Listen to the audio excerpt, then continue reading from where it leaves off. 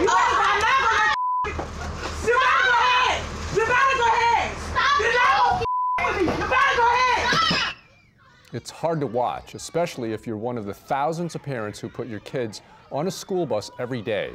In this case, the bus was headed to Bricolage Academy. The school fired the company that operated this bus. We've been digging into school buses and the companies that operate them to see how the system works. Yeah, and what we found isn't pretty. Let's bring in eyewitness investigator David Hammer. David, you looked under the hood, so to speak. What did you find? Well, Tom and Katie, it's not pretty. Charter schools dominate local public education in New Orleans, as we all know. So the elected school board doesn't run the school bus system anymore. Each charter school has its own bus contract. So I spent the last 2 months gathering thousands of public records from 90 area charter schools and found major problems with the buses: safety violations, lack of insurance, and weak government oversight. And that's left some parents feeling like they've been taken for a ride. Cheryl Earle lives in Metairie, but sent her daughter on a 2-hour school bus ride each way to the West Bank, so her 7-year-old could attend a new, highly touted charter school. I will go above and beyond for a perfect education or a decent education for my kids, so I put my faith in Athlos. And Athlos and Durham have failed me 100%. And She says the school, Athlos Academy of Jefferson Parish, and its school bus provider, Durham School Services, failed her when her daughter's bus went missing November 2nd for almost 4 hours.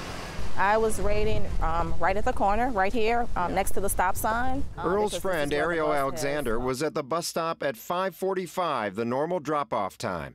About 6:30 or 6:45 p.m., we began to become very frantic. So that's right? already 3 hours since the bus left. Yes, absolutely. Already 3 hours. I'm crying. I'm hysterical.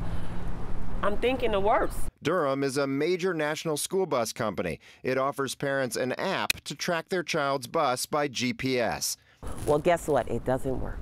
Athlos Academy board president Ben Bourgeois said Durham officials told him that the GPS and bus radios on the missing bus weren't working. But Durham later told WWL-TV they were. Here's a photo of Earl's daughter, 7, when Jefferson Parish Sheriff's deputies finally found the bus at 8 p.m. It was still 10 minutes from their house and even further from the Kenner apartments where other kids on the bus lived. The police said it was a substitute bus driver who simply got lost. Earl confronted the driver at the scene. He honestly got lost. He said, "Your daughter told me where you live." Now, this is a 7-year-old.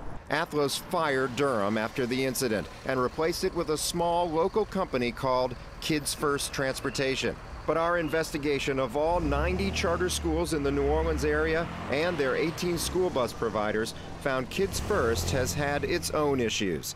In November, this City of New Orleans email says a Kids First driver had called City Hall anonymously to say she didn't feel safe driving the company's buses. 2 weeks later, the Louisiana State Police inspected 8 of Kids First's 40 buses and found 67 violations, from no license plates and no insurance to defective emergency exits, defective brakes, inoperative brake lights and turn signals, and even a driver who was driving on a suspended license. Very bad situation, but again, Orleans Parish School Superintendent Henderson Lewis says inspections need to happen more often, but that's not likely with the state police handling them. They only have 6 inspectors for the whole New Orleans region. It's important that every school has someone on their staff that is actually monitoring buses, and I'm going to say every single day. Kids First owner Rory Askin said he had just bought those buses used, and now he's made sure all of the violations have been fixed. But that was not an isolated incident. A city sweep of school buses last August found this brake tag for a passenger car stuck on a Kids First bus instead of a heavy-duty vehicle tag like this one. It was similar to other violations by several local bus companies, not just Kids First. There were seats that were ripped and torn, but also seats that were not bolted to the floor of the vehicle, allowing the seats to topple over and move around. A rear exit, emergency exit, padlocked shut. Yes, ma'am. 70 of the 90 charter schools in the area hire out their school bus service to 18 different companies. One of the ramifications of that is a disjointed system when it comes to transportation. City Councilwoman Kristen Gisselson-Palmer is backing a new city ordinance proposed by the administration that would give the City Taxicab Bureau authority over school buses in New Orleans instead of relying on the undermanned state police. She says it's a question of safety. They're not only endangering the lives of the children and the passengers, but also other vehicles, other drivers. We want to play a part in this community. We want to do better. We want to help our city out. Even school bus company owners like Mark Hammond admit they need more oversight. Or there's just been a matter of time when things are just going to crumble because there's no one holding these people up, or even myself, my company up into a standard where things needs to be. Our review of public records suggests a lot of charter schools exert little to no control over their bus contractors. 52 of the 70 charter schools that hire out their bus service did not have proof that each bus was insured. 28 schools did not turn over the names of the people driving their students. And of the 42 that did, only 23 gave us background checks for the drivers. Are you concerned about that? Yes, I am concerned about that. The argument that we should have a single point in terms of ensuring that all these bus drivers are regulated, that the companies are regulated, and that the vehicles that are riding on the streets of New Orleans are safe. But new efforts to control the busing system come too late to help parents like Earl. You see, she named her daughter Seven because she was born 7 years after her first daughter tragically drowned. November 2nd was just too much to bear. What's running through my mind is I said, God, I'm just being honest, you cannot allow this to happen to me again. I cannot believe that you're going to take another child from me, God. How am I going to get through this? She gave up on her charter school dream for Seven.